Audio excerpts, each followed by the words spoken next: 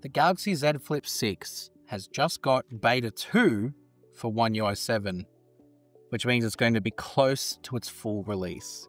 Let's take a look at what Samsung have updated on here to see how much closer we are to the final version. Welcome back to SamMobile TV. You're here with Daniel, and in front of me is the second beta of One UI 7 on the Galaxy Z Flip 6. Samsung haven't changed a lot here. The update file size was incredibly small compared to what it has been in the past. I'm not expecting to see a lot, but in saying that, it's always worth diving in and seeing what we can find. I have no changelog here, but there was a changelog on the S24 series that said that the S24 and S24 Plus has got log with beta number 5. I'm interested to see if Samsung have brought it here with the Flip 6, seeing as how it's running the same chip and likely the same camera hardware. So if I launch the camera and go into the settings, if I go to advanced video options, no. Still, there is no log here with the Galaxy Z Flip 6. Samsung, at this stage with its beta program, has decided not to include it. They could be testing it. They could still be working on it, optimizing it. I, for one, am hopeful that it will be on here.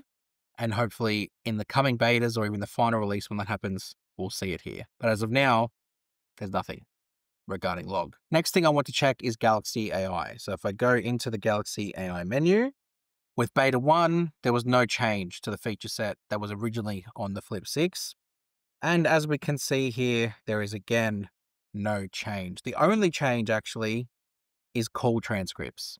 That's the only one that we can see. Last thing I want to check is the Now bar. If I go into lock screen and AOD and into Now bar, what we have seen on the S25 and most recently on the S24 Ultra's beta is Sports from Google get added, and the media player got added to the S24 but removed and not in the live notification section. Let's see if it's the same here.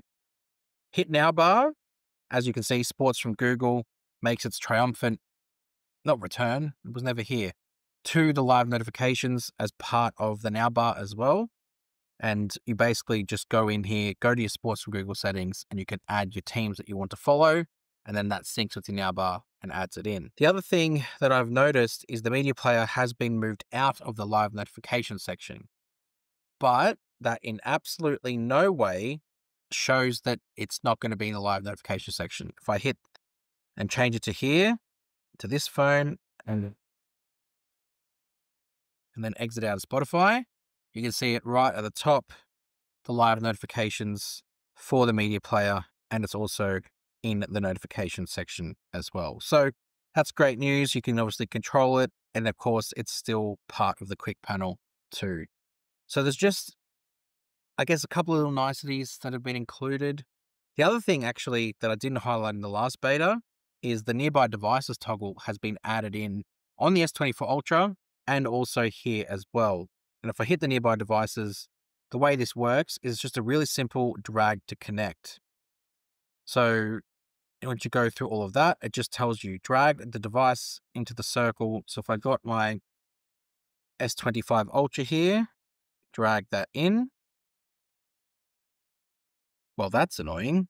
Why doesn't that support that? Well, I guess it's still not working. Hopefully that gets fixed again in future betas, but as of now, it's keeps saying that it does not support dragging to connect. As I said in my video the other day, Samsung have announced the full release of One UI 7 beginning globally on April 7th.